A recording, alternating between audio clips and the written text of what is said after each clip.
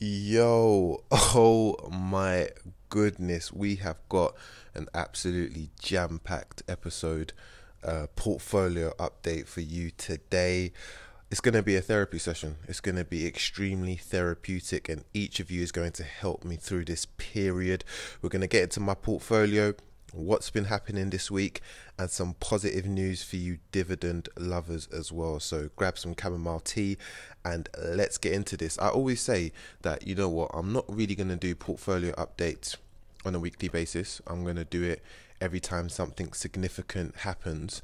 But it seems like for the past few weeks, something significant has been happening every single week. So you know what? It has been weekly for the past few weeks. You guys seem to enjoy it. So I'm going to continue this on a weekly basis. And at the end of the week, whether big or small, just wrap up what's been going on in the market and in my portfolio. This week has definitely been big. I wonder if some of you guys have heard of the concept a shit sandwich, where you give someone bad news, so you've got to deliver good news first, then some bad news, and then good news again. Today, I'm going to give you a shit sandwich. So, please like the video, please comment with your thoughts, feelings, your views, and please subscribe to the channel if you're new. I'm on a mission to get to 2,500 subscribers and get the world of investing out to more people in a simpler, clearer, and transparent way. But let's get into it. Good news. First, we are going to go and talk about sentiment. Now, sentiment has gone from strength to strength, as you can see, because it's been dancing. As you can see from this graph here, it's been on the rise. It's been my best performing stock to date currently.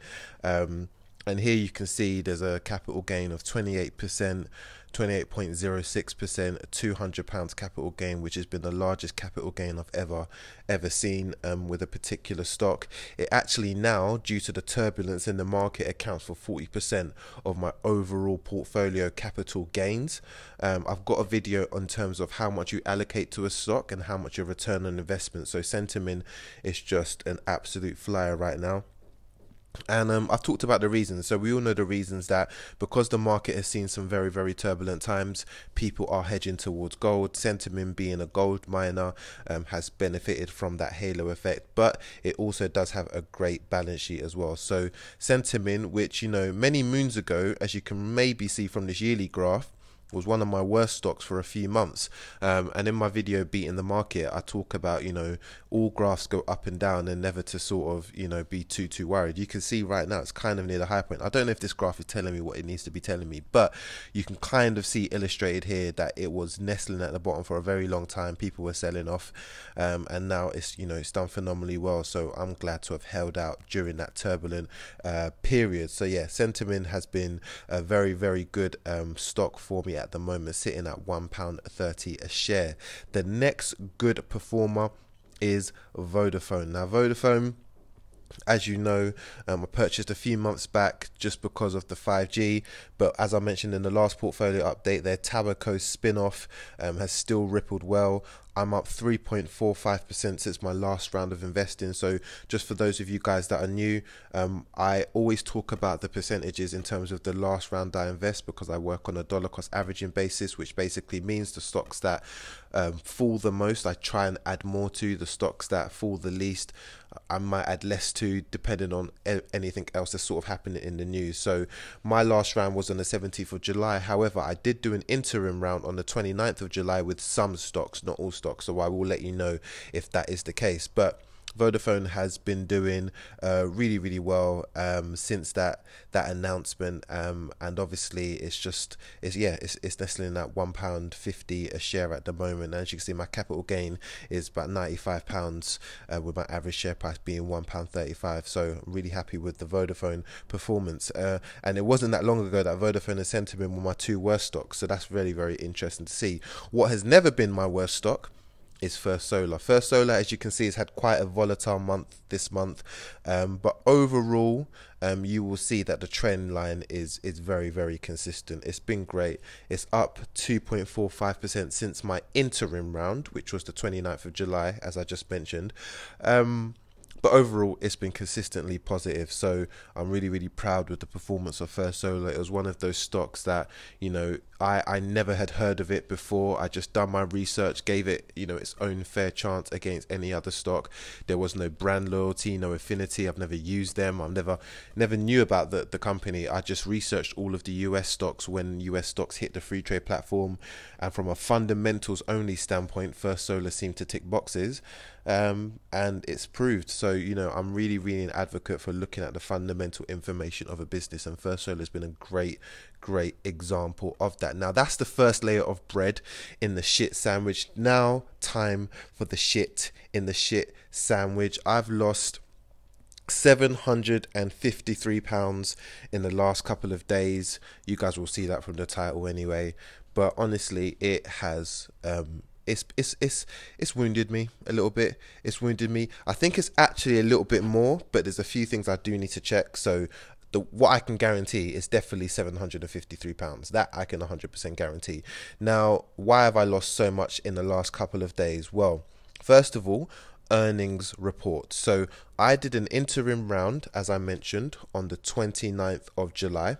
And the reason why I did the interim round is because I read a few analyst reports, some forecasts, some news articles, which suggested that some of the stocks that I hold is going to deliver a good earnings performance, and they expect it to deliver a good earnings performance. So I expected that if I bought after the earnings update, what would happen is that I'll be buying at a higher price.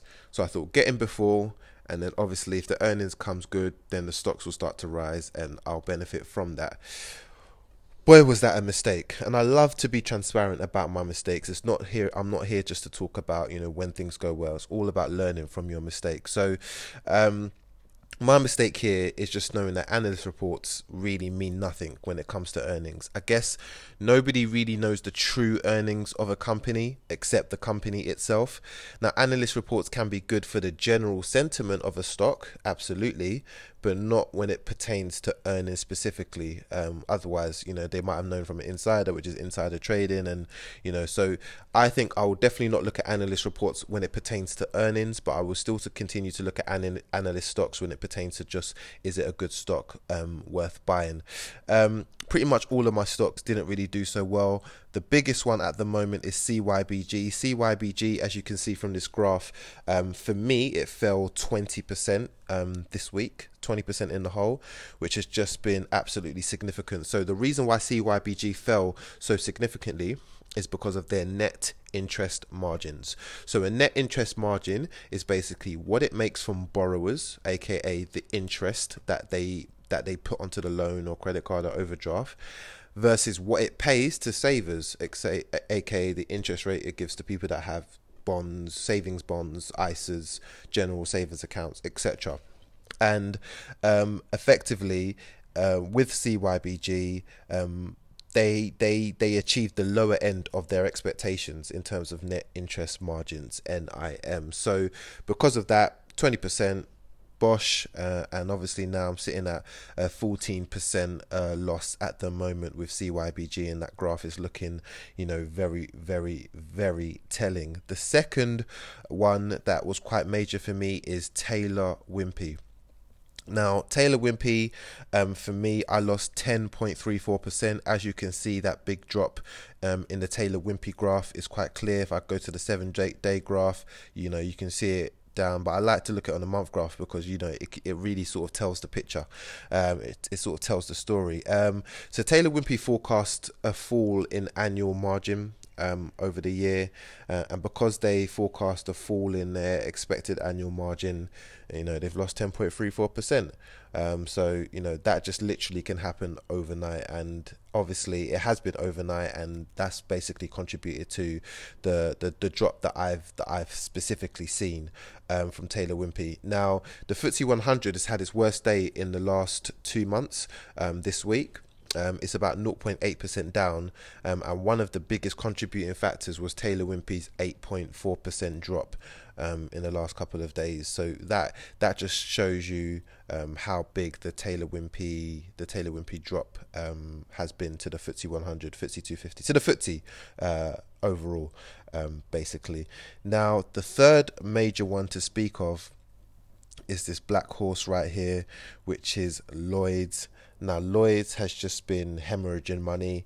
And for me, you know, Lloyds has fell 10.4%. And actually, you know, it's had a 13% fall in share price recently. Now, because Lloyd's share price is so small, like a 3p movement is like 6% or whatever. Do you know what I mean? It's just because the share price is so small and it's fallen by a significant number. So the issue with Lloyds is that they've had a £550 million PPI charge that's hit them this week.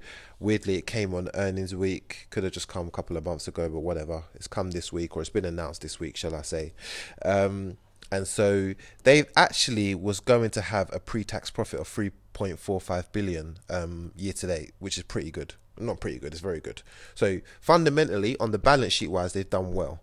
However, because of this bill, they've landed at 2.9 billion for the year as well. And so, you know, it's massively hit their share price. Now, I think fundamentally Lloyds is still a good stock. So I'm not too concerned. And I always talk about when a stock is falling, you have to understand whether it's a microeconomic situation, so it's to do with the company itself, or whether it's a macroeconomic, it's to do with the market. And I'm going to get more into that later on in this video. But with Lloyds, as you can see, obviously it's a bit of both. You know, they had this bill because they've been mis-selling, you know, the buggers. But obviously, I still think balance sheet wise it's good, but however, obviously I'm losing about £150 for Lloyds specifically.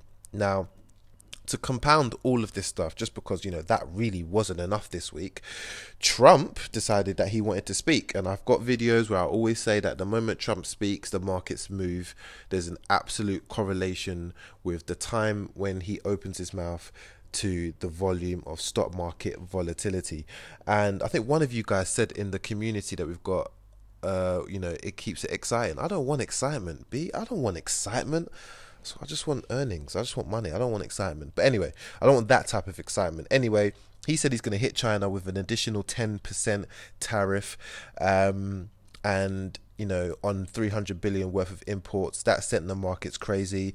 Pretty much means I went down on everything else, from insurance, ETFs. As you can see, you know, the China ETF, the MSCI China ETF is down 4.62%, as it shows you here.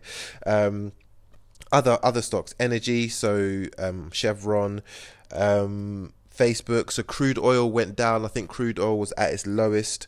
It's been excuse me, at its lowest it's been in a few years. And so energy's gone down. So Chevron went down. I'm still in the green because I bought at some good prices, but literally marginally in the green, £2.72, which is not great when you've invested, you know, £296 or, you know, £294 or whatever it is.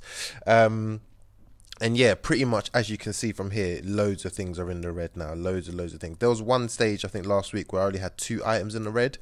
Now, like, literally there's more than half is in the red, definitely, which is the case. So overall, I'm down 4%. It would have been more had it not been for the stupendous performance from Centamin and from Vodafone as well. So I just want to give those guys, you know, a little pat on the back.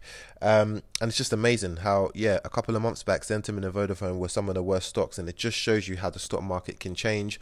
You know, don't get too excited when your stocks are doing amazing, and don't get too saddened when your stocks are doing poorly, because things can flip at the drop of the hat. And this is just a prime example of that. But if you thought that was enough information, no. In the midst of all of this, the Federal Reserve said that they're going to drop rates by 0.25%. to a range of 2 to 2.5%, which can be a good thing because it will trigger spending. However, lots of people kept saying that it wasn't necessary. The economy was doing well. I think there's an article about 150,000 more jobs have been created in the UK. In the USA. We've had all-time highs we've seen in the S&P 500, and so was there really a need? And I think there was a lot of pressure from Trump to actually do this in order to increase spending so that he can obviously say that the economy's been boosted. So I think they've kind of caved into that pressure a little bit, and they've obviously dropped it. I think it has had an impact on my portfolio, but it's really hard to directly correlate the performance of my stocks to that specific announcement. However, I think the general sentiment of this market this week has been very, very downtrodden, and so I do think there was an impact from that standpoint as well. The Bank of England, however, so the UK counterpart of the Federal Reserve, has kept the rates the same, which is the smart move. So their rate is at 0.75%. They've not changed it, which I think is great. However, they have cut their growth forecast. Now, it is a forecast, but they've cut their growth forecast to 1.3%, which basically means that they do not expect the economy to grow as much as it did before, as they planned for it to grow before, and they're giving us a 1 in 3 chance of us basically slipping into Brexit. Not slipping into Brexit, slipping into a recession, and primarily it's due to Brexit. So, that's going to create a lot more turbulence and probably a lot more uncertainty, I would say, in the market over the next couple of months as well. So we will have to see how that plays out. Now, if you thought that was enough, no, it wasn't enough. The pound has also decided that it wants to slip to its lowest point in the last 2 years. Now a pound is worth $1.21. I remember the days when a pound was worth $2. Is literally double your money if you'd ever travel to America and buy stuff. So it's $1.21. Might have been a bit higher since the time I sort of recorded that information, but it just shows that there is a perception globally that the British economy is getting weaker with a weaker pound, and obviously there's a lot more Brexit uncertainty, etc., that is looming. So Boris Johnson does have a tough job on his hands. We're on our second prime minister that hasn't been elected by the public. So I often sometimes have the train of thought that if you're not elected by the public, you don't necessarily have the public's interest at heart as much as you may have your own party members that might have voted for you. That's just my own personal view. So I think he's got a lot to do, a lot to prove, but I think he is preparing more for a no deal Brexit as opposed to getting a deal. That's just from what I've read, but at the end of the day, I don't know. I just know what I've been told in the news, really. And all I do know is that it's going to be a very, very turbulent month for the UK economy, months ahead for the UK economy. So, that's just something to sort of bear in mind. But now, for the last bit of bread in the shit sandwich, some positive news to kind of leave things on. Vodafone paid me a dividend, and that dividend was £17.18. So you've given me a £95 capital gain, but you've also decided to pay me a dividend on Friday, which is really, really welcome. So I'm very, very appreciative of that. I would love to see like a tab here that just shows you all of the dividends you've been paid for the stocks that you hold. So hopefully with the new free trade investment platform, something along those lines could be incepted and released onto the application. But one thing to mention is that I've got 8 ex-dividend dates coming up. So of my stocks within the next 2 weeks, 8 ex-dividend dates have been forecast, 6 of which have been declared actually, and 2 are still waiting to be declared. So the first 2 are coming on 8th of August, and they are Lloyds. So Lloyds ex-dividend date is on the 8th of August. This has been declared. So on the 8th of August, any shares that you have by the 8th, you will obviously count in the next September payment, and then also Barclays as well. So again, any shares that you hold by the 8th for Barclays, you will get counted in their next September dividend payment. And I think the dividend payments for Lloyds and Barclays is respectively the 13th and the 23rd of September. The 13th for Lloyds and the 23rd of September for Barclays as well. On the 15th of August, the ex-dividend date for Trig Renewables Infrastructure has been set, and so that will be on the 15th of August, and then similarly Trig's payment date is going to be on the 30th of September, so the end of next month, so to speak. Then on the 16th of August, I've got Chevron. Now Chevron, being a US stock, is a quarterly dividend payer anyway. But yes, the Chevron ex-dividend date is on the 16th, if any of you guys, want to know about that. And that is going to pay on the 10th of September. And then finally, we've got the 22nd of August, Imperial Brands, so that's been declared, and obviously you guys know the Imperial Brand share price rose because of their stock buyback. So where it was one of my worst performers, it's now okay, but last week is done not so great, purely because I think more to do with the tariffs and all of the cost of importing and all of the news that we've just kind of mentioned. I think has had an impact, but their ex-dividend date is on the 22nd of August. And Centamin, good old Centamin's ex-dividend date is on the 29th of August as well, and both Imperial Brands and Centamin will be paying on some point in September as well. So the only two that I haven't mentioned, I've yet to mention, is Aviva. Aviva will have an ex-dividend date that will be at some point in August, but it hasn't yet to be declared, and also Legal and General. So the assurance stocks effectively at some point in August will be paying a dividend. So overall what that looks like for me is that in September, at this current moment, if nothing changes in terms of my portfolio, in terms of the amount of money I add to any of these stocks, I'll be expecting £82 in the month of September in dividend payments, which is awesome. And I may add to it, I may not, because I've just done this interim round. I timed it poorly. I timed it very, very poorly. So, typically I wouldn't kind of then go and do another interim round. I think that would be a little bit overkill to get those shares in.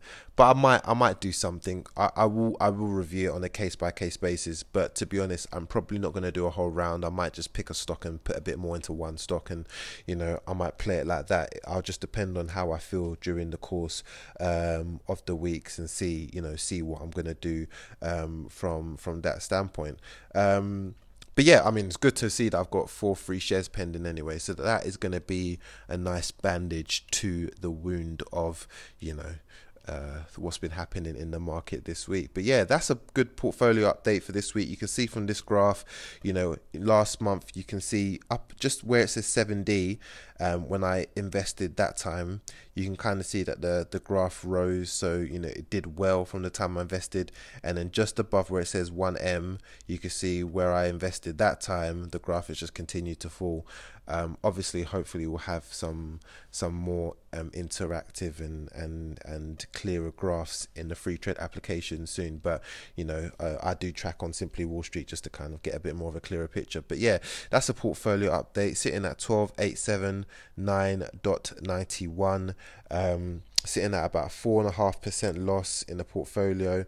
Lost £750 in the last couple of days, but there has been some good performances, which has given me a nice shelter in the rain, shall we say. But hope you guys found this video useful. If you did, please like, please comment, please subscribe, please share the video to anyone that you think will benefit from this information. The whole point of these videos is just to give you transparent information, to educate through demonstrating, and to show you guys what goes on week by week in the stock market, just to kind of give you guys a flavor. Obviously, do not consider any of my purchases advice. I'm not advising you to buy any of these stocks. I'm just kind of relaying to you what I've done, and hopefully you can kind of take some of this information, do your own research, and find the best strategy, the best stocks, and the best way of investing for yourself. So I hope you guys found this video useful. If you did, please smash that like button.